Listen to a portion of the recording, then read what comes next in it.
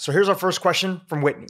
Hi, Dr. Hyman. My name is Whitney, and I'm from Oregon. My question to you is, how does OCD and your gut play a role in each other, and what can you do to help with your OCD? Thank you. Wow, Drew, that is the best question I've heard in a long time. Thank you, Whitney.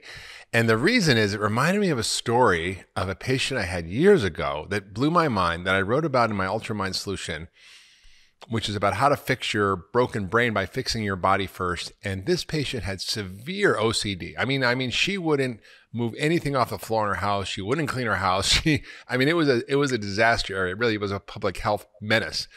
And she was, a very smart woman. You could talk to her, you think she's totally fine, but she had some weird pathological thing going on where she would not clean her house, and just stuff piled up and piled up. And it was a disaster. And so I said, look, let's see if we can just get you healthy. And we'll start with, looking at what's going on with your body. We ended up doing, obviously, a stool test. And I did also tests for bacterial overgrowth. We call this small intestinal bacterial overgrowth. And also, she had a very high level on her stool test of something called beta glucuronidase. And she also had something high in her urine called DHPPA. Now, these are markers of a particular bacteria called Clostridia, and they are not actually good for you. And there's a bad kind that I had a few years ago that caused me to have colitis. This is not that kind, but it's a bad kind of bacteria. And I said to her, just look, let's try to just clean up your gut and reset your gut. So I gave her an antibiotic. I gave her an antifungal, and it was like a miracle. Literally like a miracle, Drew. She said, my OCD is gone. I cleaned up my house. I don't know what happened. It's the first time I've done this in 20 years. And I was like, holy cow, what is going on here? And this is, almost a decade and a half ago. Nobody was talking about the microbiome in the brain. Nobody barely was talking about food in the brain. So I think OCD can have many, many causes, just like any disease. In fact, the problem with traditional medicine is that we think we know what's wrong with you when you get a diagnosis. Oh, we say you have OCD, or you have depression, or you have rheumatoid arthritis, or you have diabetes, or you have, let's say, migraines. Well, those just describe the name of the problem. They don't describe the cause. Functional medicine is about the root cause, and you can have one disease that has many, many causes. So, for example, OCD might be caused by your microbiome, and I think it's a very important step to do an elimination diet, to reset your gut, to actually look for fungal overgrowth, bacterial overgrowth, to do stool testing, urine organics testing, to find a functional medicine doctor to do that with you, and to treat what you find. And sometimes you might need an antibiotic, you might need an antifungal. But the truth is, you kind of got to get to the root. I'll tell you a couple other stories about OCD that it's reminded me of. But the remarkable thing is that we actually can treat this. And it may not be just an emotional disorder. It may be a biological disorder of the brain.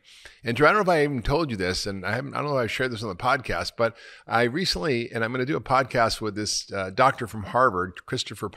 Christopher Palmer. He's a Harvard psychiatrist who works at McLean's, which is one of the top psychiatric hospitals in the world. And he wrote a book called Brain Energy. And he asked me for a quote, and I read the book, and I was like, holy cow, this sounds very much like Ultramind Solutions. So I said, geez, I'm sure happy to help you. Why don't you go ahead and read my book, just in case, you might give you some insights about things you're interested in. And he sent me back this very sheepish email, basically saying, look, Dr. Hyman, I'm really sorry. I promise I did not plagiarize your book. Because he found all the same kinds of things that I found about the metabolic disorder of the brain. We call this metabolic encephalopathy. And when the brain is not working, it doesn't hurt like your joint hurts if you have arthritis, but it creates behavior problems, mood problems, attention problems, memory problems. And so it's really quite profound. And he had a patient where he discovered this by looking at a patient with schizophrenia. And this patient had severe schizophrenia, severe hallucinations, basically was in his apartment all the time, never went out except to see his doctor, gets medication every month. And he was on this medication. Unfortunately, a lot of the psychiatric medications for schizophrenia cause insulin resistance and diabetes and obesity, and he gained 150 pounds on the medication. And he was kind of sick of it. He's like, Doc, can you help me? And he knew he wasn't good. The doctor knew he was not going to go see a nutritionist, going to go see anybody. He said, well, I heard a ketogenic diet might be helpful to help you lose weight. You've got insulin resistance. So he tried it. Not only did he lose 150 pounds, but his schizophrenia went away. Okay, this is not a treatable condition or a curable condition given traditional conventional psychiatry. I mean, you just have to give severe psychiatric medications like Thorazine. We call it the Thorazine shuffle because people are so sedated they can barely walk, and modern versions of that drug. And another case, it just sort of woke him up to realize that the brain is actually dysfunctional. And most psychiatrists pay attention to the mind, but not the brain. And most neurologists pay attention to the brain, but not the mind. So they're kind of related. In order for your mind to work, your brain has to work. And by putting this guy on a ketogenic diet, he changed the metabolic health of the brain. He changed the inflammation. He got rid of gluten and lots of other inflammatory foods, and his schizophrenia went away. I had another case of a young boy who had severe OCD. And, he was a nice kid. And from kind of one day to the next, he developed really severe OCD, and nobody could figure it out. Turned out he had something called PANDAS. It's pediatric autoimmune neurologic psychiatric disorder. It's kind of what it stands for, something like that. And essentially what happens is you get strep, which is a bacteria, but that strep produces a toxin that affects the brain and causes OCD. And so for him, we had to treat him. And we found, in fact, he did have this problem. You can test it with laboratory testing.